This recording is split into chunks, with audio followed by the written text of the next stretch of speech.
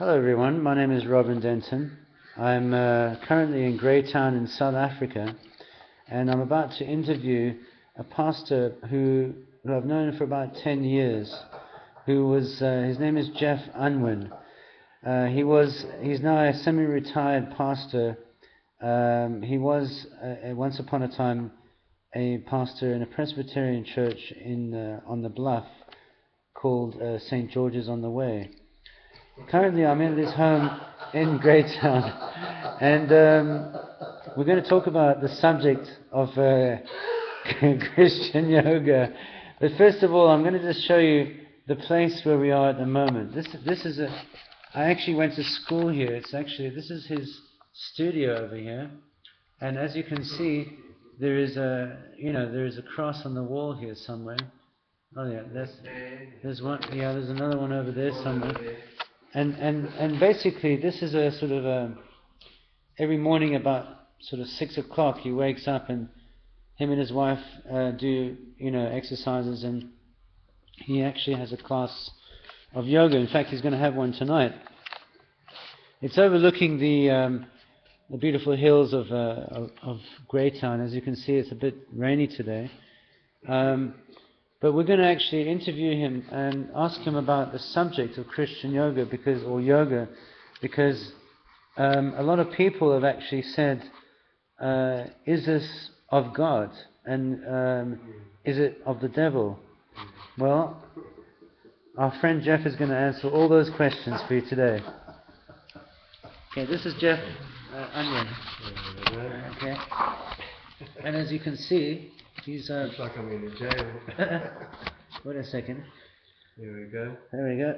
Okay, he's striking a pose for us, and I'm going to bring it a little bit closer so you can actually get to see him a bit easier. My head's chopped off. Oh right. Okay. He's not headless. Yeah. Trust me. Okay. Can you see it, or is it just... Yeah. No, it's fine. So Geoff here, tell us a little bit about Christian yoga and yoga as such. Well, I don't call it Christian yoga as such. I see myself as a Christian, and I happen to do yoga. It is like the mode of exercise that I've chosen to use. I do other exercises as well. I cycle, I do some other forms of weightlifting and a bit of aerobic exercise as well. That's just to keep myself super fit. But I do the yoga at least 4 or 5 times a week, and I have a class on a Monday, a Wednesday, and a Friday. Monday and Wednesday twice a day, and a Friday once. Sorry, could we change your position because the light's coming from that side? So maybe it's not... I think it's a bit dark for people to see here. That's what I thought. Yeah, let's try it from this side. I think it's a little bit better. Yeah, there we go. Because then the light's coming through. Yeah, now we can see each other. Okay, yeah, there we go. Yeah, now we look like human beings. Yeah. Okay, so tell us, Geoff, tell us more about this yoga thing, because I myself was a Christian fundamentalist. In fact, I probably still am. But if you talk to a lot of people in this area, especially Greytown, because Greytown is a centre of Christian fundamentalism in South Africa. It is.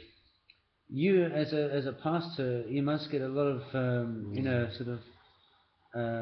maybe persecution, maybe bad comments, maybe the cold shoulder, put it that way. What would you say about your decision to become a yoga teacher? I mean, it's quite a radical decision to make, considering that you've had such a long history of promoting the gospel. Yeah, I still believe. I am firstly a Christian before I'm anything else, and I still do reach out to people with Jesus. It's just that I've now taken the route of doing yoga and using that as my way of exercise and connecting with the spirit, and it works for me. I decided at some point that I needed a change in my life, and for many reasons, and it seemed like a very good option for me. As the older you get, the more physical challenges you have. I felt that the older I was, the more important it was to look after my health. And I did yoga as a young teenager, so it just was natural for me to go back to my roots and just pick up what I'd left at that stage. I see. And tell me something, Geoff. What kind of comments have you got from the traditional conservative fundamentalist church? Actually, I haven't really had much comment from people at all. I think they just avoid me. Like the plague? Yeah, like the plague. And I've had several students being told, don't go to my class, don't come to my classes, because as a Christian you shouldn't do yoga. And we've heard people saying things from the pulpit like, don't attend a yoga class. It's bad for you. It's dangerous. Mm-hmm. And but sadly, we haven't actually engaged with these people.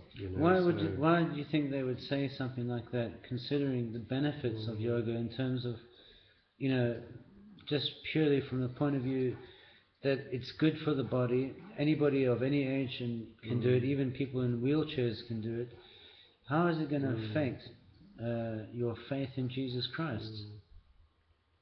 I suppose because it comes from the East, people assume that, and I've heard people say things like, because it comes from the East, it's not good, which is a very poor argument, because that's assuming that things from the West are good.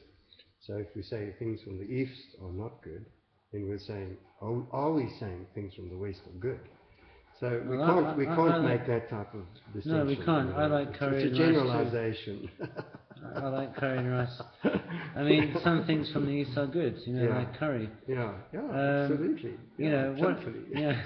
But what about things that you say like namaste and om? What is that? Namaste is just a greeting. It's just I don't know why people are scared of it, because it's like me saying sawabona.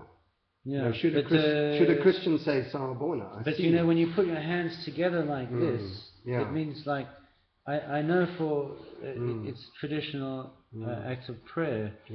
Putting your hands together. But I do know that Christians in Nepal say namaste as a form of greeting, like hello, and it generally the deeper spiritual meaning of it is may God bless you. It's similar to that.